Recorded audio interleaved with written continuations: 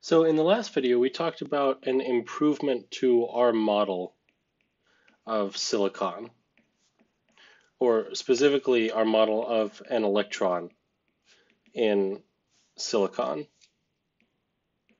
So originally we started with, well, we just got this block here.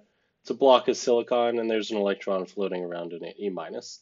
And it can move wherever it wants, but it cannot escape this box. And we added in then, we said, well, that model turns out not to be sufficient. So we added in a bunch of positive bound charges that represent the atoms. And these positive charges stretch throughout all of three-dimensional space. And we said we could model those charges as just a potential well. So because they tend to attract, the positive charges tend to attract this negative electron, there's a negative potential energy or a positive energy that the electrons must overcome to escape the pull of the well. And we said that this energy was U naught and this energy was zero, or you could say zero and minus U naught. It wouldn't matter either way. And this leads to what's called the Kronig-Penney model. And typically this is graduate level material, so I'm not going to be covering the solution in depth. If you want, I can make a video on that, but I don't think it's a priority for really understanding how this stuff works. It's a lot of really complicated math, basically. But essentially, it's just solving the Schrodinger equation, plugging in u is equal to this u of x. And you might say, well, why did we use this sort of square wave type shape? Why didn't we use a more accurate one that involves like 1 over r's? And the reason for that is that it would have been really, really complicated.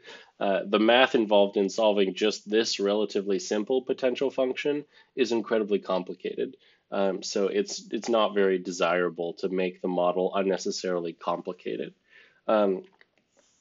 But the final result, so what we get out of the Kronig-Penney model after we solve the Schrodinger equation, is something that looks like this.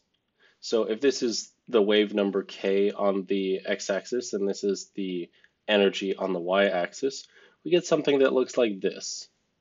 So this curve, or these two curves that I'm drawing right now, represent the allowed energy as a function of k. So remember, in the last model, we got a somewhat similar result. Remember that the energy was just within the well, within the box, the silicon box, was just h bar squared k squared divided by 2m. And here, k could take the values n times pi divided by L. So it could take any one of many, many values. And so you could write E as a function of n, but basically you'd get that there's a certain number of discrete points that E and K satisfy that the Schrodinger equation is solved for. And these states are allowed states. So this is for K1, for K2, so n equals 1, n equals 2, and so on and so forth. And I've just drawn it symmetrically here. So we can allow for negative k, depending on how you, if you solve things in terms of complex exponentials or in terms of just sine waves, you'll get only positive n or positive n, negative n. It's just kind of easier to draw this way.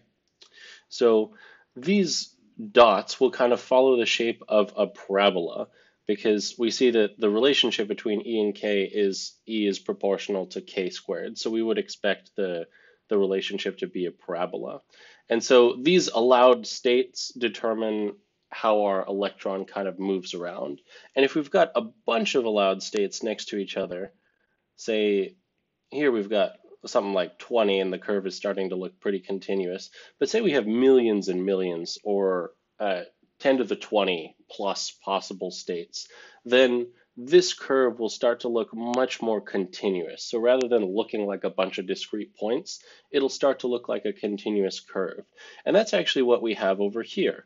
So we've got the same sort of relationship between energy and momentum. It looks kind of like a parabola at first, and then it stops looking like a parabola, and we've got this interesting curvature.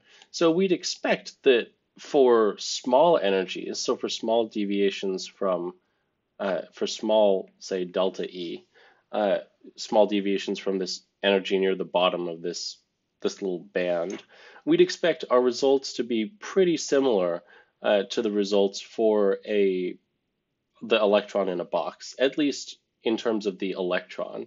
Now, the really interesting part comes in that there's a second band here. There's a second curve. There's a bunch of other allowed states down here that electrons can occupy. And that wasn't at all predicted by our initial model, by the free electron in a box type model. And it turns out that this band, these two bands, are nothing but the conduction band and the valence band that we described previously. So electrons, which are initially sitting down here in one of these quantum states, can jump up to the conduction band, and they'll leave behind a hole, or a positive state, or a positive charge in an empty state. So this EK diagram actually describes everything that we wanted. And in a moment, I'm going to go over how we can calculate things like the hole's mass from this graph. But basically, this EK, E as a function of K, and the relationship between energy and momentum, the energies and momentum that solve the Schrodinger equation, these are what actually gives rise to all the quantitative predictions that we can make about silicon. And the other cool thing about these EK curves is they can actually be computed numerically. So if you want a really, really precise version of the Kronig-Penney model, or say you want to account for things like electron-electron interactions and other things that we ignored in developing this model. If you want a really, really precise curve, a really, really precise EK relationship, you can numerically solve the Schrodinger equation and then generate these curves for any semiconductor that you want. So if you understand the EK curve, and in the next video, I'm going to go over how do we actually interpret this curve. If you understand this, then you understand kind of the fundamentals of semiconductors. And out of this curve arises the band model for solids. So the one that I briefly introduced, where we've got the conduction band and the valence band. And here, the x coordinate is actually a spatial coordinate x instead of being momentum. But I'll describe sort of how we get this band model and then how we use it from the results of our EK curve.